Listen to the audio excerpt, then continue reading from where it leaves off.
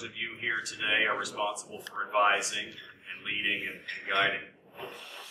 Spending on cybersecurity is expected to top $100 billion in 2015, with a forecast annual growth rate of over 20% over the next 5 years.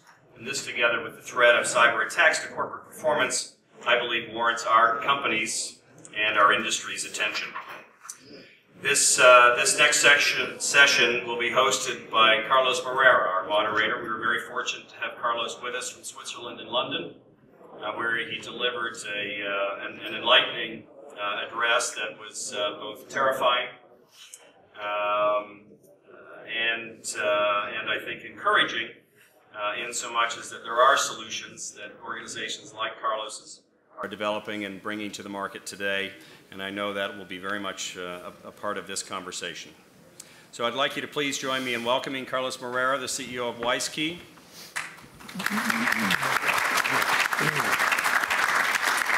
And an esteemed panel, which, Carlos, I will let you introduce. Thank you very much, David. It is a pleasure for me to be here. We just did a similar panel in London, in Bloomberg, about cybersecurity.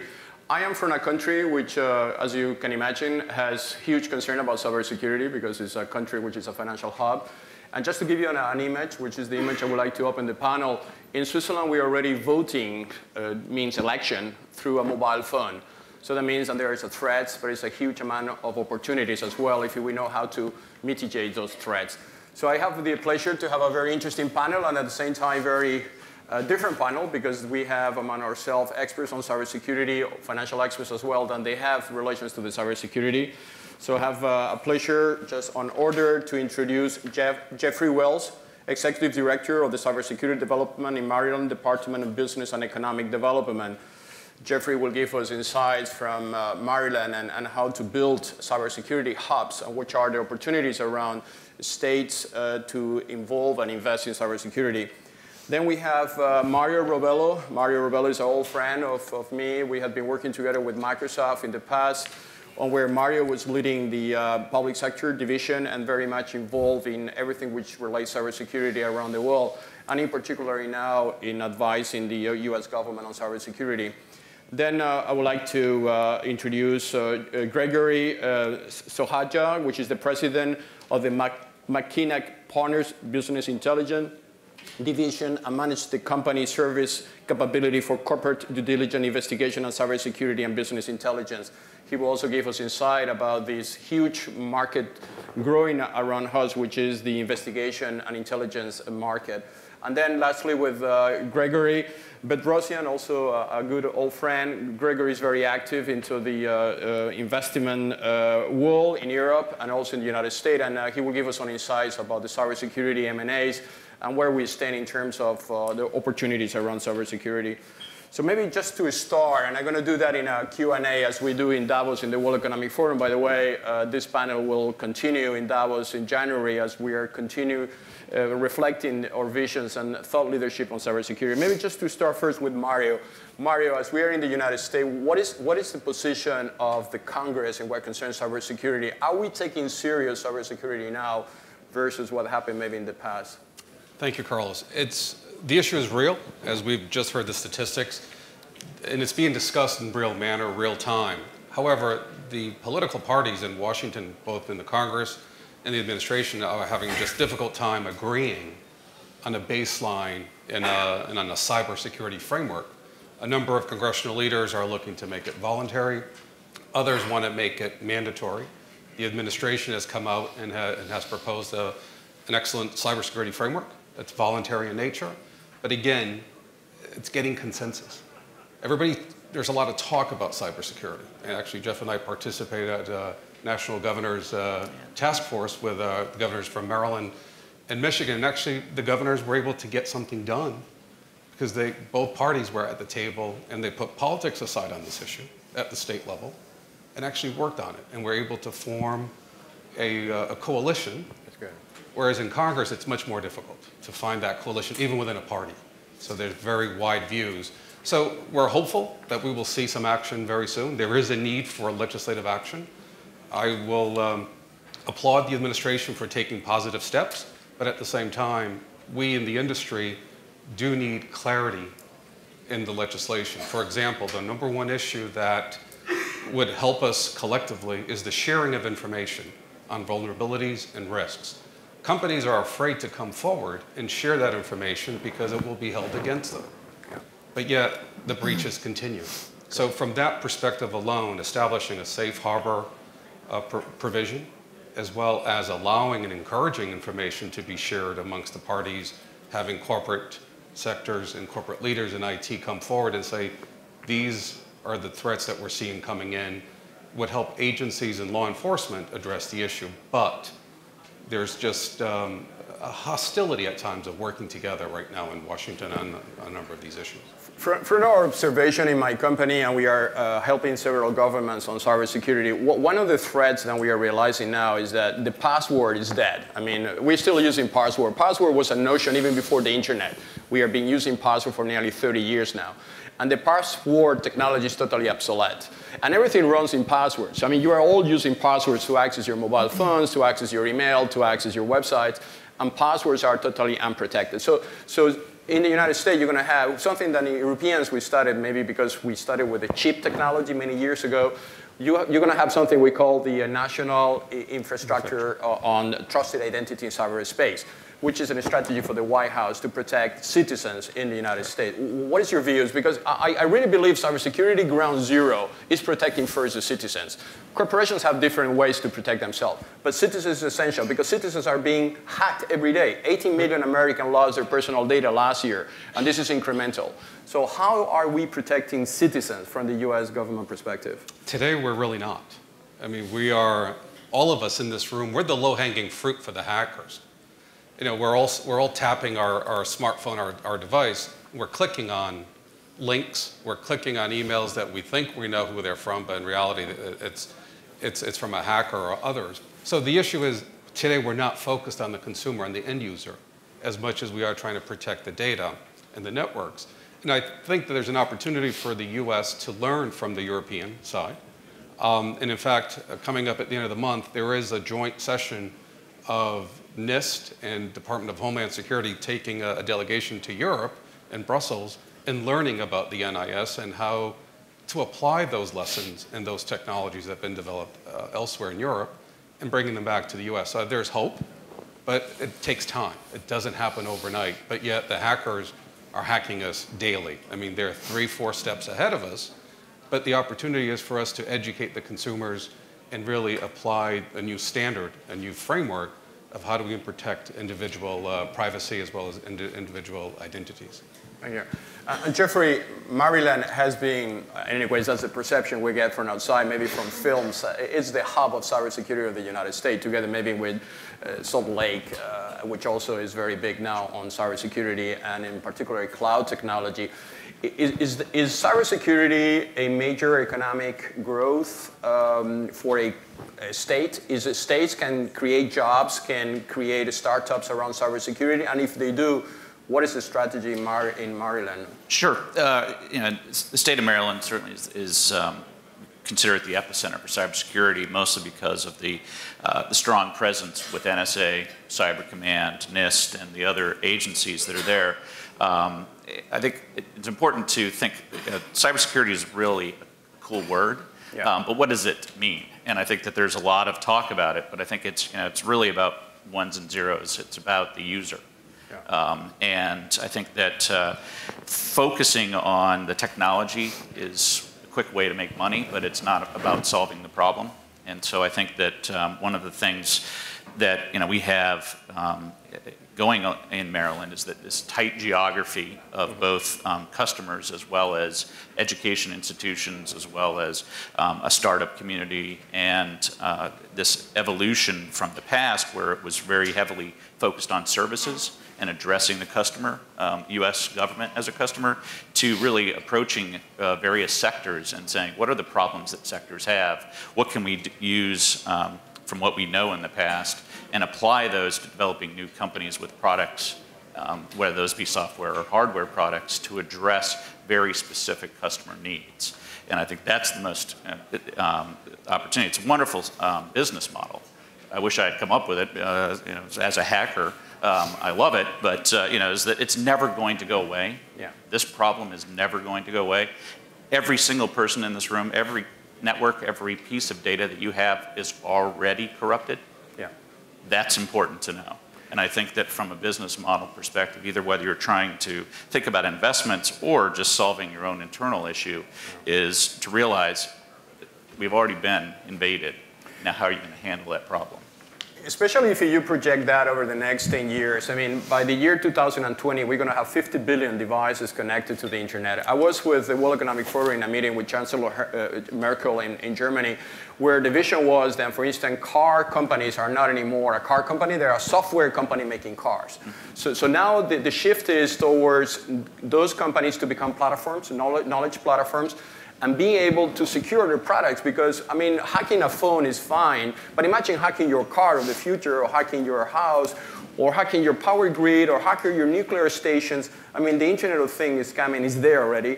And the same things apply to cybersecurity, and personal data applies also on Internet of Things. So it's a huge possibility for the United States to be a leader on that. Sure, and it's an incredible opportunity for business growth. I mean, this Internet, and I call it the data of things, is a great opportunity to increase efficiency, to really grow your business, and to address real problems. But on the flip side, there are an insurmountable amount of issues that are out there, and you can't address every single risk in cybersecurity on a daily basis. It's just the volume is too much. But it really is about hedging and identifying what are the risks and what are the ways that you're going to spread that across your portfolio to say we're going to address this as from a risk perspective rather than from a defensive perspective.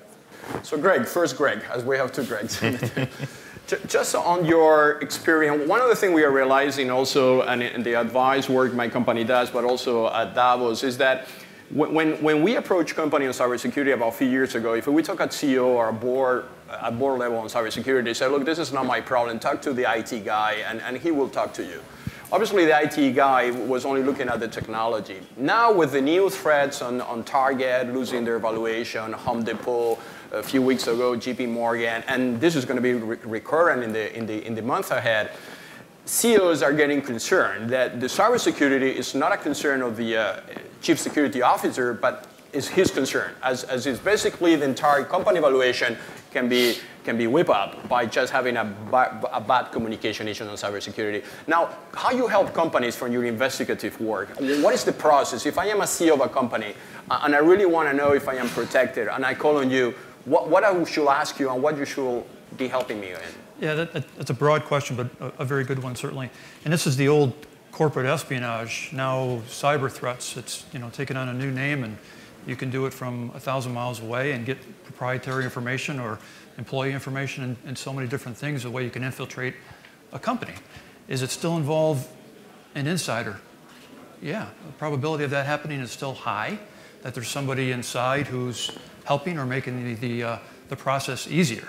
But a CEO has got to know that it's a team effort. It's not just IT. It's not just the hierarchy of the company. There are so many different ways to do it. There is still a simple physical aspect to it. And it's all about lowering the probability of falling victim. But your reputation is on the line.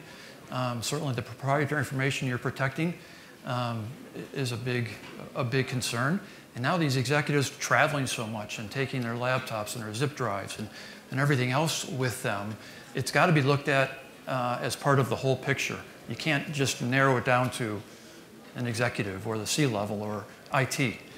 So you go in there, try to get your arm around everything and narrow it down the best you can. But don't you realize also, maybe it's my observation outside the United States, that the corporation thinks in cybersecurity as a fortress, meaning the bad people are outside, inside we're all good people, and therefore if we buy a lot of technology to protect the perimeter, we are safe. But 99% of the latest cybersecurity threats happen inside. Right. Happens because we bring a mobile phone, which is unprotected. Happens because we are not able to segregate personal data with the corporate data. How do you protect, or how do you advise companies to protect against those threats? I mean, the foundation for that is a very solid set of policies and procedures to start. But it carries on from there. It works in a layered system. having a policy for a terminated employee, a disgruntled employee.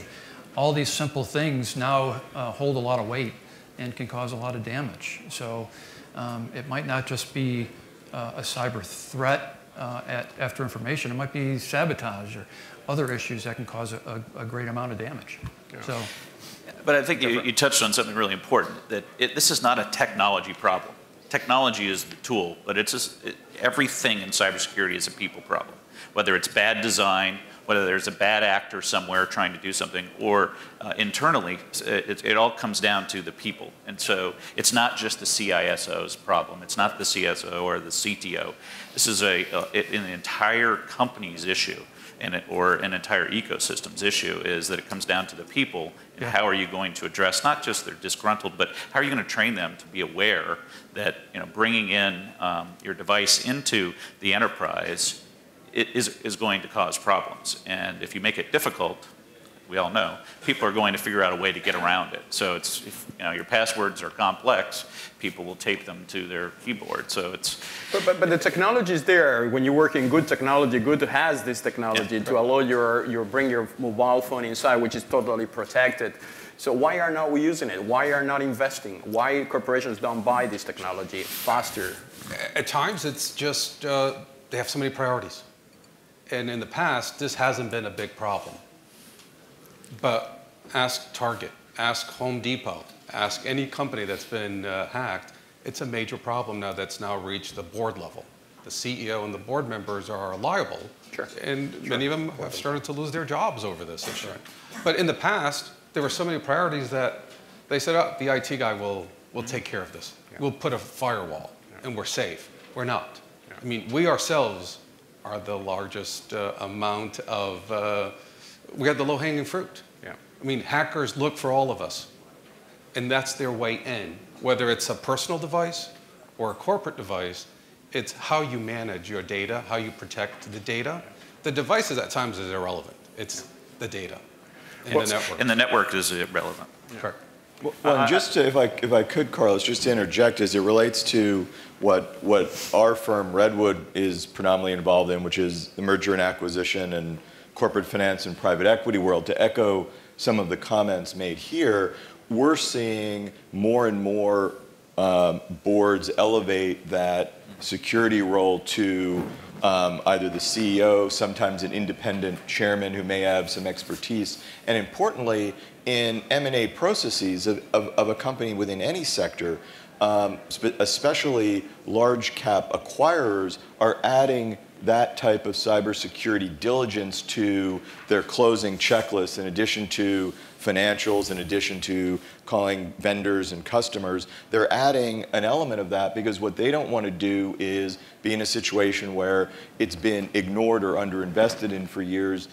Then they acquire the business and inherit a lot of those issues. So it's come to the fore as it relates to the value of businesses. And unfortunately, some of the high-profile cases that are all across the news, it's unfortunate for those businesses and those CEOs and boards, but the silver lining is it's created awareness at a much higher level, even with mid-sized players, to focus on that more as it relates to value building. But Gregory, are we investing enough on cybersecurity? I mean, when we are talking about the massive revenue generation possibility of cybersecurity market, the fact that we are reaching 180 billion by the year 2018, why are we not investing? I mean, if you really look at the number of companies on cybersecurity, you still have RSA, Symantec. Those are 20 years, 15 years old company. With the exception of FireEye that just entered the market about a year ago, there's nothing else. Why are we not investing more in cybersecurity? It's a great question. I think if one looks at the statistics over the last couple of years of investment in those businesses, most of them are actually very early stage startups.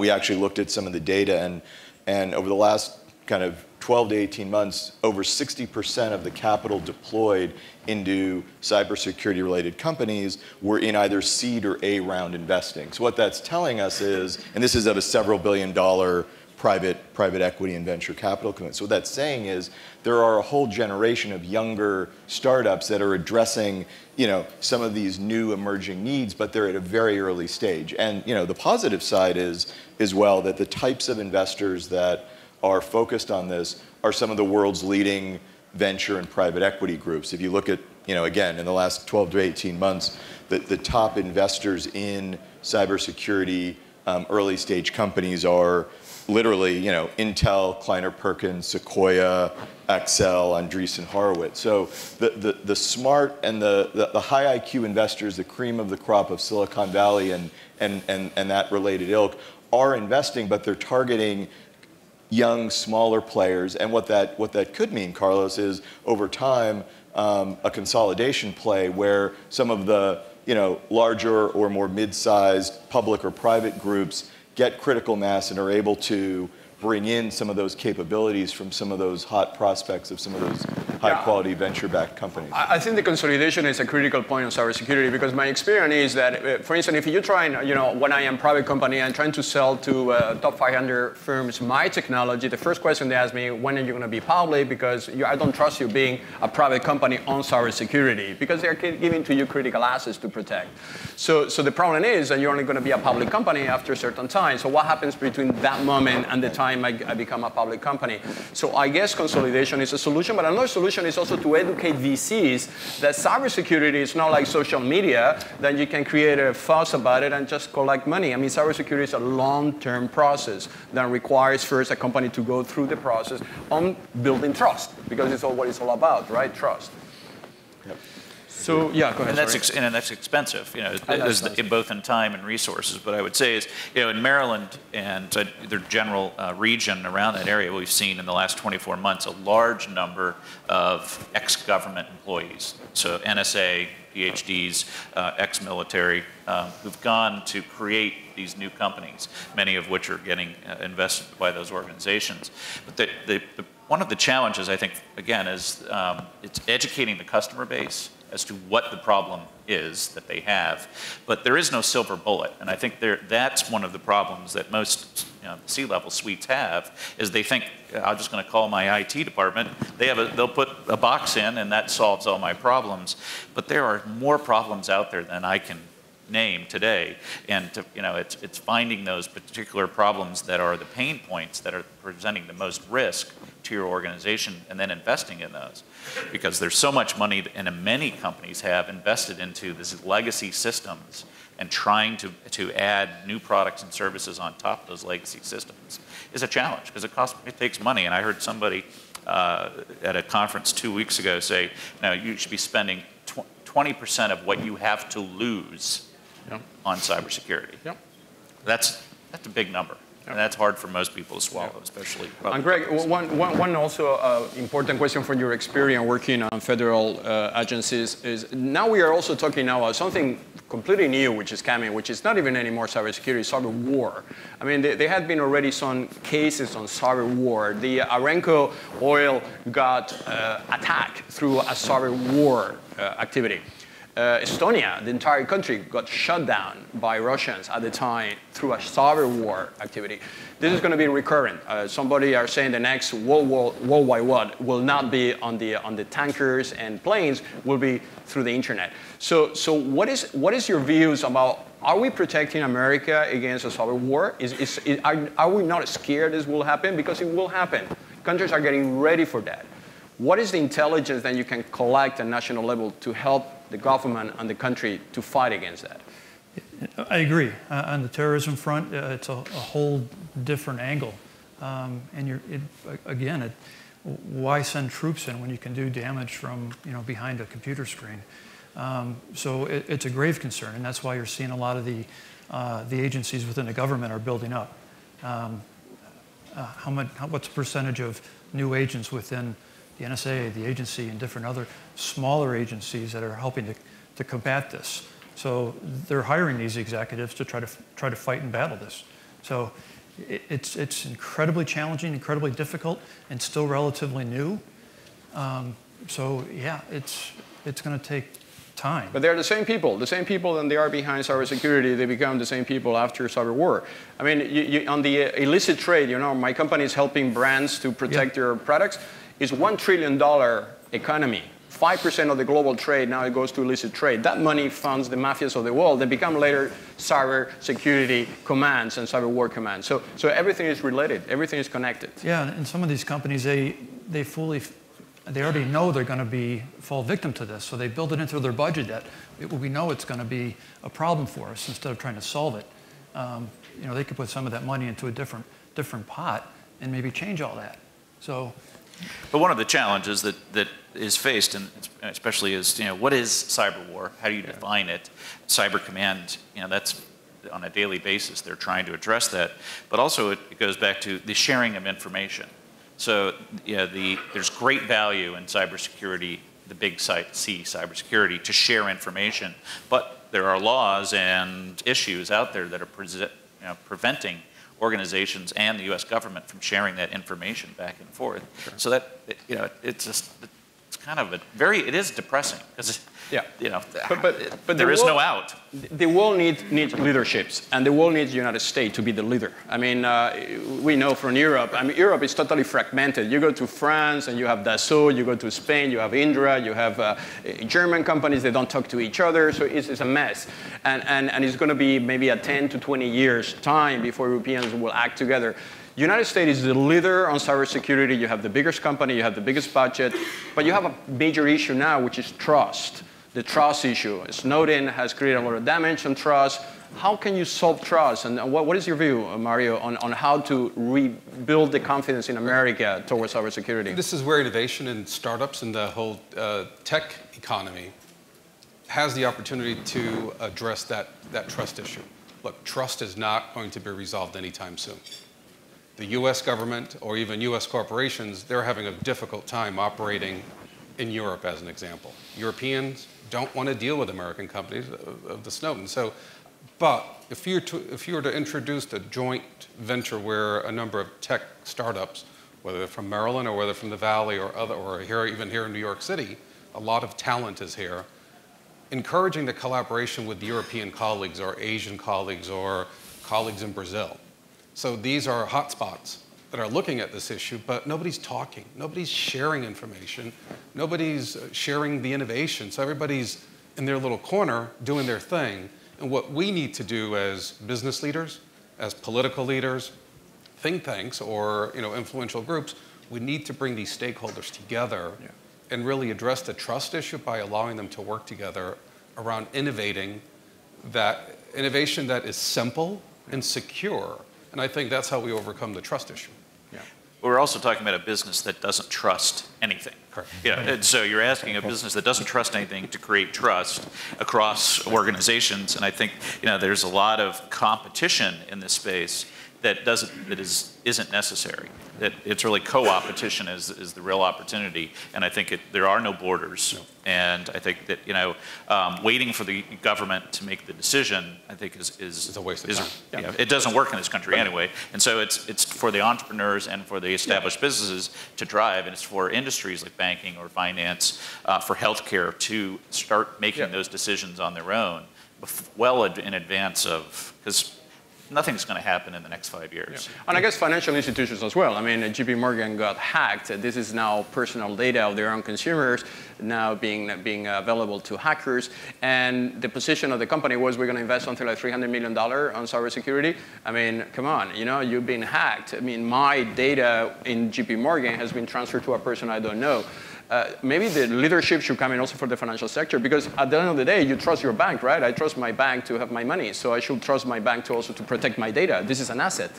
Yeah, so that's a great point, and especially the large, many of whom are headquartered here in New York City, many of the large financial institutions, as CEOs and boards start realizing, as you're pointing out, Carlos, to take a leadership role in that trust. Now that's a big leap for them because they need to have self-confidence that they've got the plan in place, but I know from experience as it relates to the JP Morgan situation, the amount of man and women hours that were required by all the mid-level and junior people and account managers to outreach to their customers was enormous. The flip side is that's a great opportunity actually for an institution like JP Morgan to turn that into a positive way in terms of touching thousands and tens of thousands of consumers, across the country and across the world.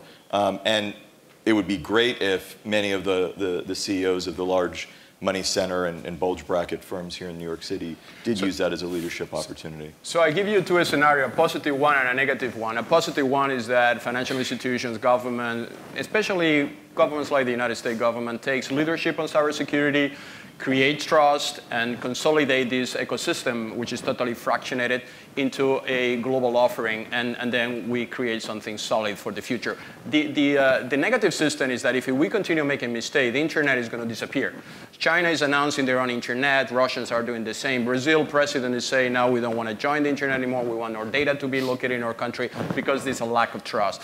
If the internet fractions, then it's not internet anymore. Those are fractioning nets that will not talk to each other, where companies will suffer the consequences of having a very reduced communication tool.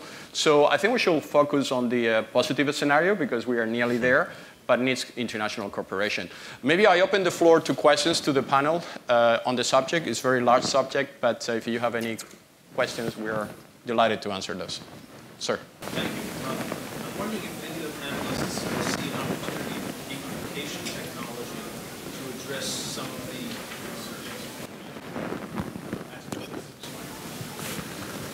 I think so. I mean, it's one of, I think, the simplest aspect of cybersecurity is the user interface. And so, when we make it difficult, it all falls apart. So I think, one of the things that we have learned from games certainly is user interface and the ability to engage. Certainly, and it transfers to healthcare and a lot of other things. I think in security, we have a great opportunity to look at that and understand, what is the user interface? What is it that the individual wants to do, and how can we make that seamless so that they play by the rules, so to speak. And just on the gamers, I mean, they themselves are a huge value and an asset, because they're in a position to be able to quickly understand how to manage, and at the same time educate others. And so through the gaming and the gamers themselves, I think that in itself presents a huge opportunity. But again, nobody's focused on that. So that really is the problem, is who's focused on really thinking through, how do we take some shortcuts here, smart ones, so that we're, getting ahead of the hackers, because the hackers are 3, 4, 5 steps ahead of us, or of law enforcement.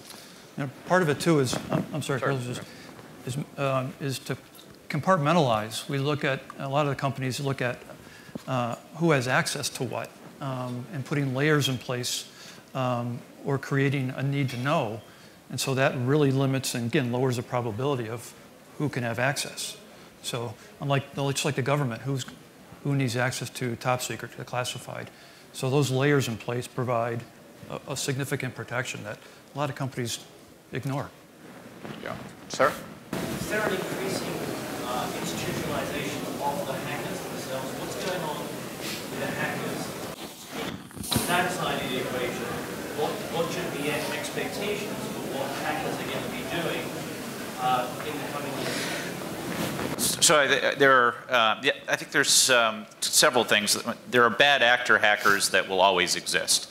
But one of the things I think that is happening certainly from the elementary school on, and that we're seeing and we're promoting in the region as well, is by making it sort of a positive thing, teaching hacking as a positive thing from a defensive perspective. So you're developing a generation of students that are, my son hacked my hearing aids recently, but that are seeing that there is another way to solve real problems. Now, there are games, there are competitions, there are a lot of organizations out there that are making this fun, and there are companies that are out there like Google and Microsoft, which are actively trying to recruit or pay bounties to these folks to find their flaws in their products.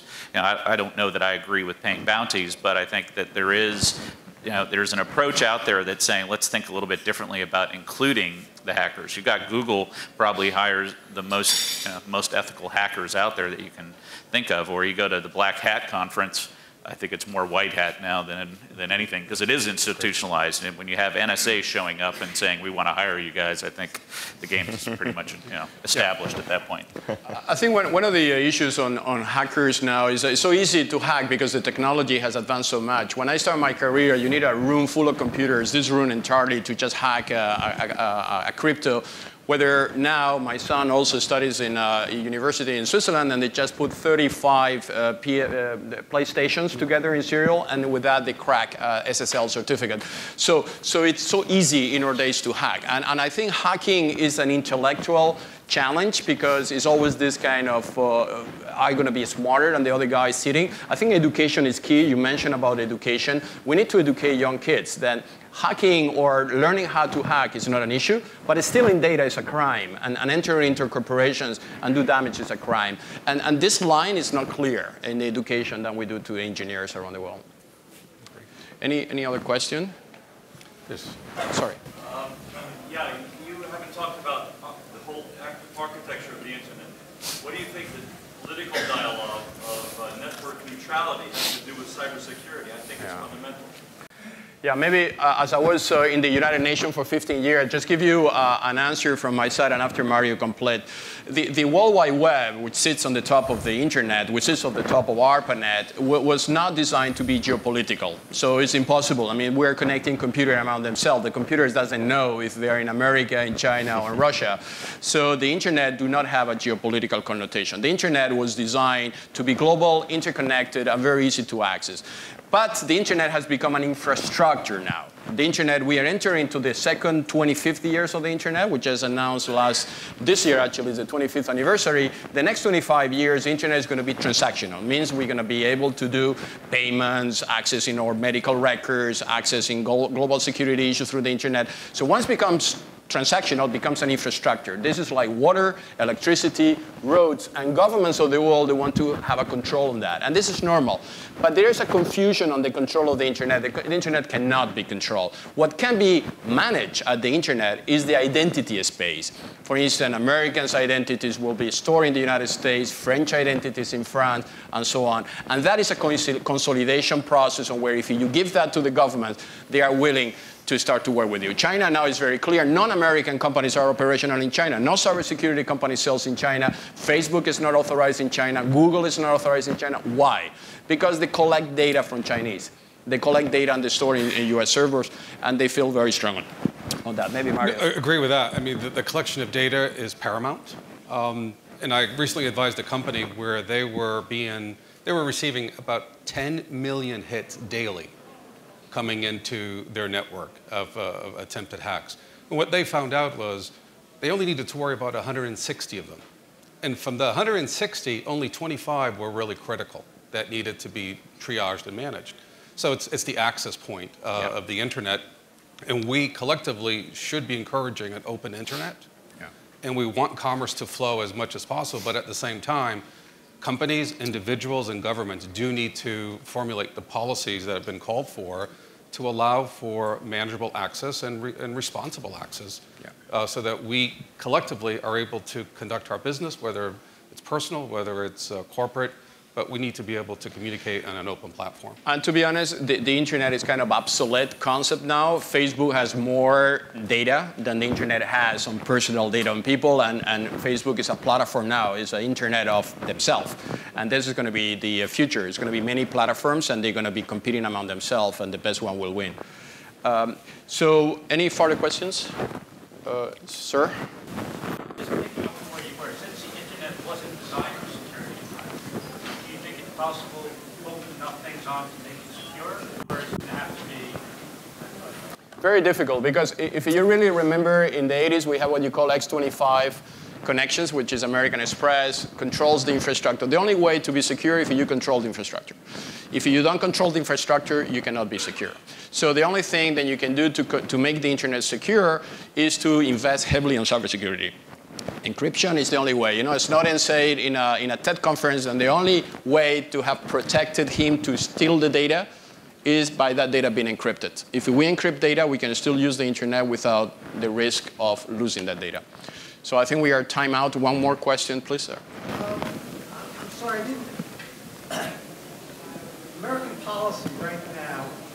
make ICON, which is the entity that gives the internet URLs and stuff, turn that over to some kind of international. Isn't that an incredibly stupid idea, considering there were bad actors who will then have influence on that? Yeah, it's a totally stupid idea. I fully agree with you.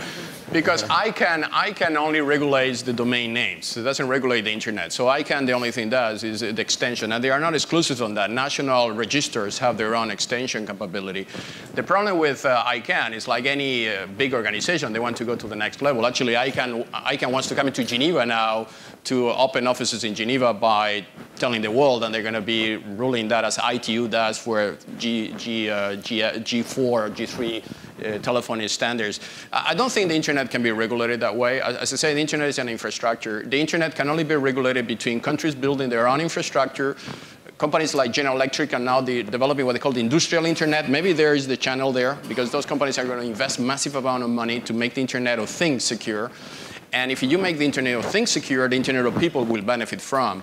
So at the end of the day, it will be best practices. Countries will get together as we do in other industries, because each of us have developed great practices without the need to have a super organization ruling the Internet. I don't think personally, I worked in the UN many years, and the UN will never do it. And I don't think ICANN will ever do it. But anyway, I don't know if you have I agree with that. Yeah. I mean, it's much like the ocean. Yeah. I mean, you can't, everybody wants to control it, but nobody really does, and nobody can regulate it. There's a good organization, which I think is a standard, is IATA. IATA, we have every day hundreds of thousands of planes taking off and landing around the world, and airports around the world are able to control that complexity. There is an international standard organization which does not control the airline industry, but regulates something maybe around the IATA model could make sense without the need to control. So thank you very much for your questions. Thank you for the panelists. Give a hand to each of them for the great work here.